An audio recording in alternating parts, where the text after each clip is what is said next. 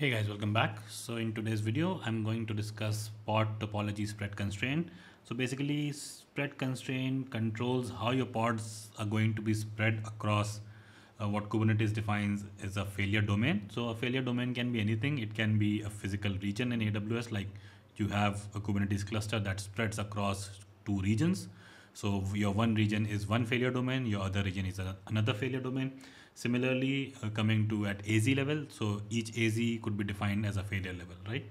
So that's because if you if you talk about Kube API server, to it all the nodes in a cluster are in a flat topology, right? So Cube API is not aware of whether your cluster spreads across regions or AZs, multi-AZs. So Cube API server is not concerned about that, right? So you actually have to basically provision something in your pod that it spreads across each node equally, right? So that's what spread constraint do. So it makes sure that pods are spread equally.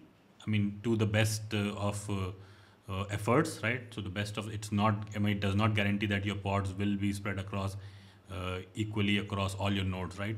But it makes the best effort to spread your pods equally across all your nodes, and that's what spread constraint do.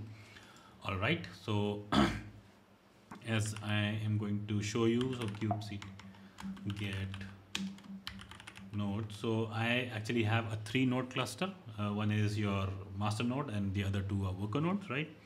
So what I'm going to do is I am so kubectl what I need to label node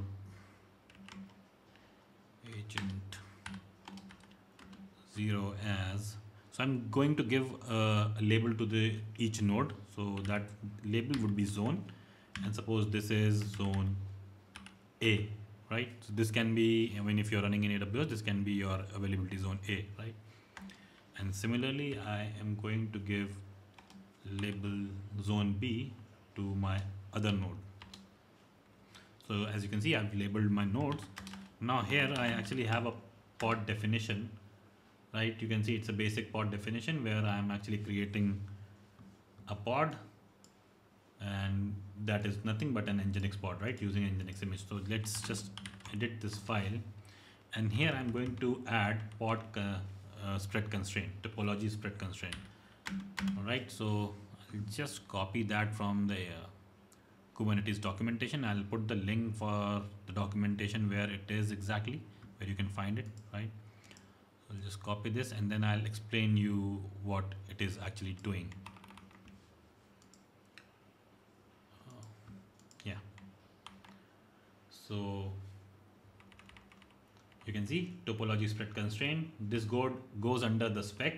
So this is pod definition. So this goes, I mean, if you are like running it in a deployment, again, it will go under the spec template and spec, right? For a deployment. So topology spread constraint, then you define a max Q. So max Q is the degree till which basically what you call.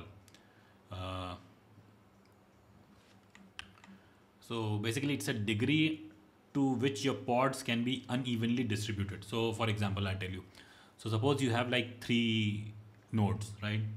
And you have say 8 pods. So how would you want your pods to be distributed? So first would be like, you would schedule like 2 pods on each. So your 6 pods are evenly distributed across 3 nodes. Now you're remaining with two pods, right?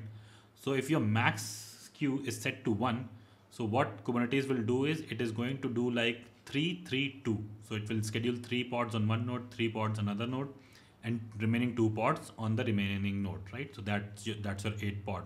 But if suppose my max queue is 2, right? So in that case, what Kubernetes can do is the remaining last 2 nodes, not last 2 pods, actually this is very confusing. So what it can do like 4 on one node and then remaining 4, like 2 and 2 on the other 2 nodes. So that's because that's the difference. 4 minus 2 is your max queue. Basically 2 is your max queue, right? So that's the degree of unevenly distribution what Kubernetes can afford. So that's what max queue defines. So in my case, I've just set max queue to 1. So suppose if I have like 8 8 pods and I have 3 nodes. So it will be 3, 3 and 2, right? So the max Q, or the basically the difference between the degree of unevenness is just 1. Then I need to define a topology key. So this is actually the label. So we defined a label called zone. So this is going to be my topology key. Then there is one what you call property called when unsatisfiable. So this is implemented when this condition is not satisfied, right? So in that case, what I have set is do not schedule. So what I'm telling Kubernetes is that if this particular topology is not satisfied, just do not schedule my pod, right? So it will stay in pending state. There is another property which is schedule anyway. So in that case, what happens that when Kubernetes is not able to find a suitable node, it schedules it anyway on any node, right? Then it is the label selector. It basically tells what pods are going to go in the spread constraint. So basically it's the same. So I have label foo bar on my pod. So similarly, I'm matching those label and then the container definition. All right. So let me save this, right, and clear the screen. CTL .yaml. So pod is created. Mods. So let's see where this pod is scheduled. So this pod is scheduled on my agent 1, right? Now what I'm going to do, I'm going to go inside pod definition.yaml. I'll just change the name of the pod and run it again. So another pod is created. Let's look at where that pod is gone. So that pod by topology spread constraint, it has gone to agent 0. Let's schedule another pod.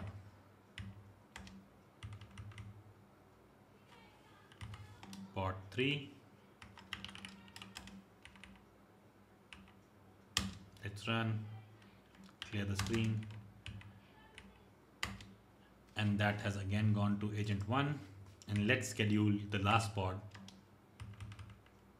pod 4.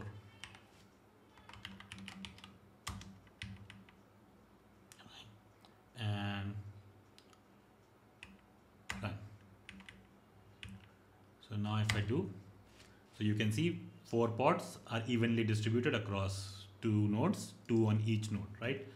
Now, in order to show you that if I say remove the labels, so kubectl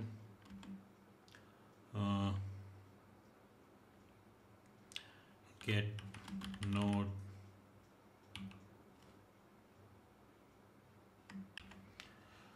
not get node kubectl label node and node name agent 0, and to remove the label basically we can simply do zone minus. So this is going to remove the label. Similarly, I'm going to remove it from the other, right?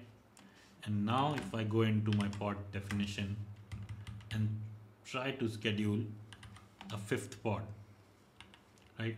So as per topology constraint, it says do not schedule. So if it does not find any node with this key, it will not schedule it. And this is what we are expecting to happen. So let's just quickly do apply. Pod is created in kubectl get pods, and this pod is in pending state. You can see no node has been assigned to it, although only 8 seconds have passed. But we clear the screen and run it again. You can see 18 seconds and still this pod is in pending state, right? Still in pending state. But if we go into pod.yaml and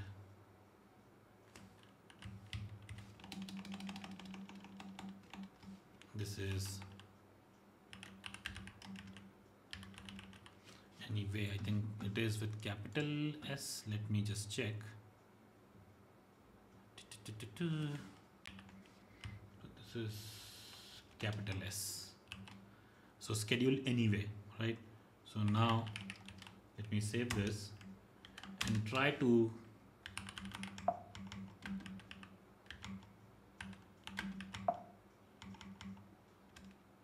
all right, and we have a problem. What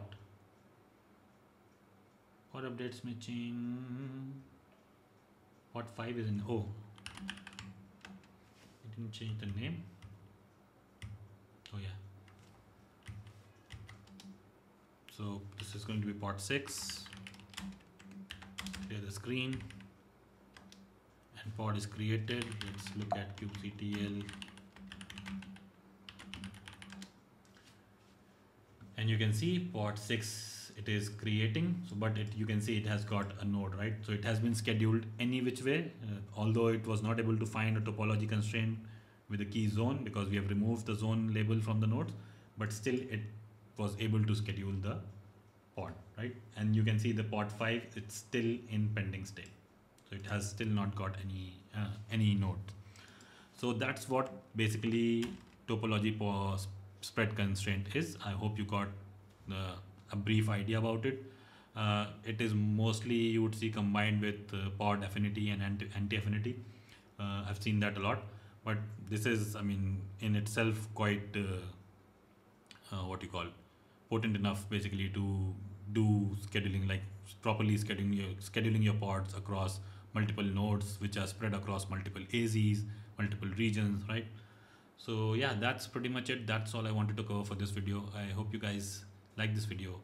Please do subscribe to the channel before leaving, and thank you for watching.